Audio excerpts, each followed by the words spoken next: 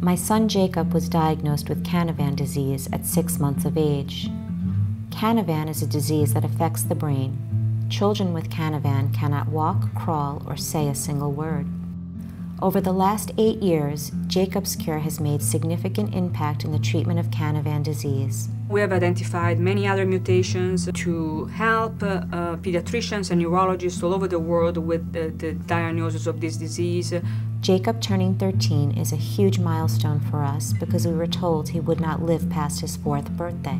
Now that we're able to diagnose patients earlier and earlier, we can help as much as we can with the prescription of these drugs as soon as possible. The newly diagnosed children are receiving the benefits of the research we have supported and are progressing further than a child like Jacob who did not receive the same interventions as a baby.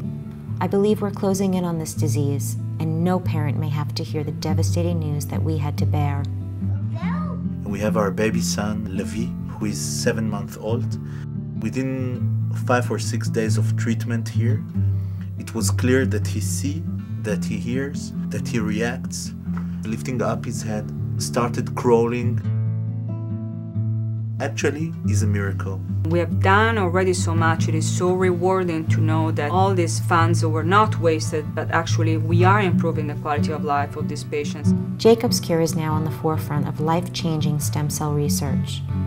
While our work is focused on Canavan disease, the work done in our lab will help the treatment of other disorders. The issue that we have now is to find a cure. This small disease is actually very big and will be very important to so many people out there with other diseases.